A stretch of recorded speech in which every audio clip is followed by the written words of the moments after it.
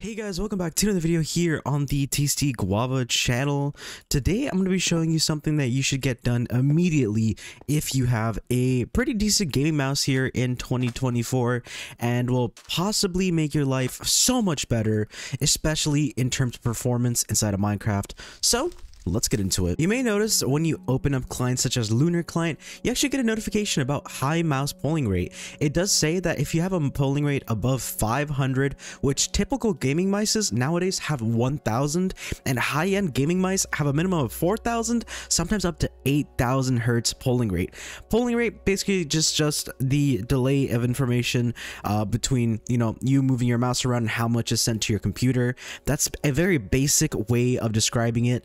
And the higher you have, the better. It is technically better for games like esports, like Overwatch, maybe Counter-Strike. But if you've watched any videos about gaming mice, these high polling rates can actually cause really serious detrimental performance problems for computers, especially if you have a low-end system and especially depending on the game.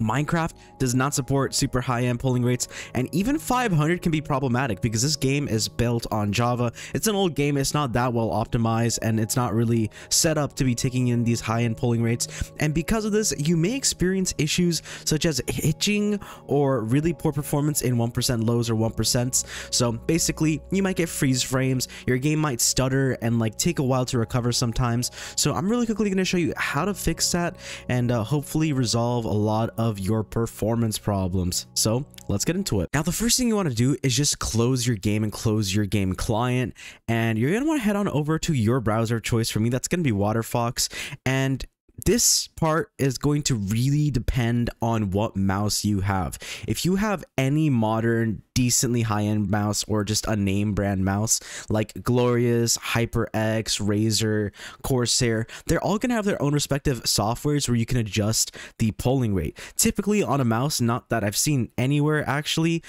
you can only adjust maybe your DPI or maybe your RGB with buttons on the mouse itself, but typically you need to download the appropriate software. Now, to save you guys some time, I'm just going to link a few different softwares in the description with Corsair IQ, Razer Synapse, Logitech G Hub, HyperX Ingenuity, Pulsar, Electronics, Endgame, and SteelSeries with their respective softwares. For me, it's going to be Glorious Core because I do use a Glorious mice. Now, I believe all of those brands I just listed off just now, all their software should probably have a polling rate adjustment. For me, I'm going to do it in Glorious because that's the mouse that I have, but the process is pretty much going to be the exact same. I'm just going to open up Glorious Core over here and give it a second to detect my mouse. Now, if you are a competitive player, there's going to be one issue for you where you do have to adjust your polling rate depending on the game. For me, I don't typically game at a really high level, so right now I'm just gonna drop it down. I don't really have to worry about it. However, there might be times where I want to play a competitive game and that 1k hertz is going to make a difference. So right here, I selected my mouse, the Model O Wireless, which is a very popular mouse for the Minecraft scene. So this video might be directly targeted towards some of you. So I'm going to click on the performance tab. We're going to see a few different numbers here.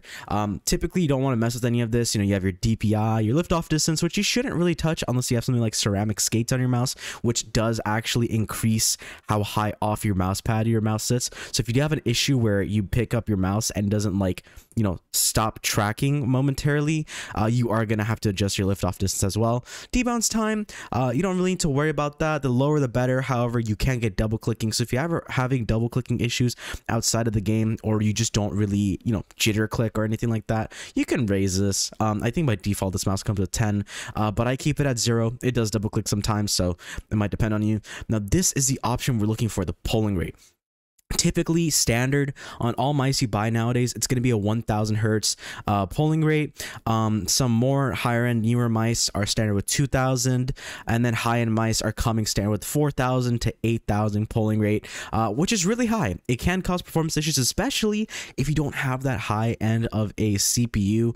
I believe this is typically a CPU bottleneck if you get performance issues just from turning this on in general. However, new games and relaunched games like Counter-Strike, I'm pretty sure all support up to 8000 polling rate. Now, this is only really going to make that noticeable of a difference if you are a competitive player.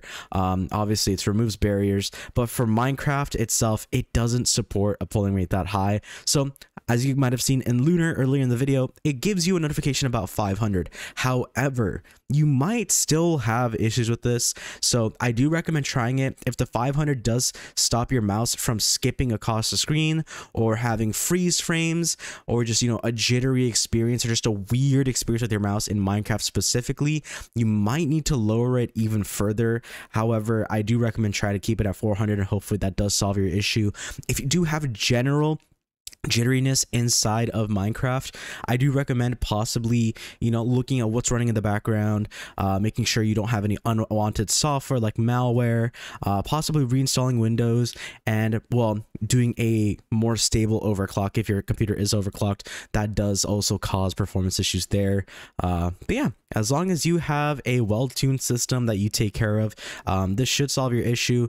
On some high-end people's computers, I'm pretty sure this doesn't really cause an issue, but for me, I've definitely noticed jitteriness when I have 1000 hertz, so I'm gonna drop it to 500 and it shouldn't give me that notification the next time I launch, and well, my game should be a bit smoother. And now that I'm back inside of Lunar Client, you may notice that I'm not getting a pop-up as I'm talking. I just opened it, and that's because it's not giving me a notification, doesn't detect that I have a 500 hertz polling rate or above that, I mean. And yeah, we should be able to log on to Hypixel. Now for me, I've already resolved any major issues I've had, but this is going to improve my experience overall with performance inside of the game. And I shouldn't have any jitteriness. It should be really smooth. I shouldn't feel any skipping. I shouldn't feel any, you know, frame freezes, and I shouldn't get any moments of like sudden FPS drops outside of, you know, other computer issues or loading in a big map or something like that, or just a lot of effects on screen. Anyways, I hope this video was very informative and helped you guys out if you guys have been having issues. I'm trying to make videos a little bit quicker, as in I'm trying to make them not so long and not talk so slow, because some of you did mention that my videos could be a little bit quicker, which would be possibly just a bit better for the viewing experience. But I hope that fixed your issue here on Minecraft. If you know someone that's made complaints about, you know, their game doesn't run that well, they have some performance problems, and you know, maybe they have a decent mouse, this could solve their issues, so make sure to send it over to them, and I hope it helps you guys out. I will be dropping a lot more, you know, variety of content. Obviously my channel is constantly changing during 2024. Really just hope that this all helped you guys out, because that was bothering me for a long time.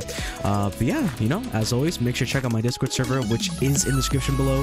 Completely free to join. We just revamped it. It's really awesome. We have so many cool channels, and you know, it's a great place to meet people, make friends, and just have some fun. And this is an interesting room back here. And you know, always just don't forget, subscribe, turn on notifications so you guys never miss a future upload. Drop a like if you enjoyed, dislike if you didn't, comment, let me know if this helped you out, and any other issues you're having. Maybe I can post about it and help you guys out. But yeah, I will catch you guys in the next one. Bye bye.